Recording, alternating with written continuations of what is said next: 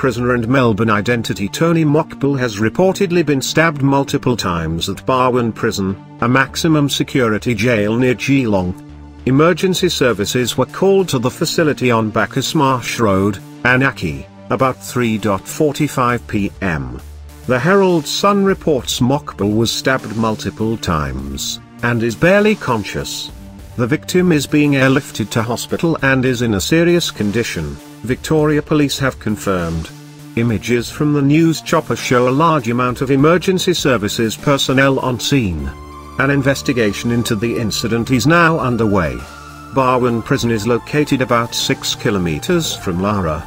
Mokbel was sentenced to 30 years jail for drug trafficking and importation in 2012.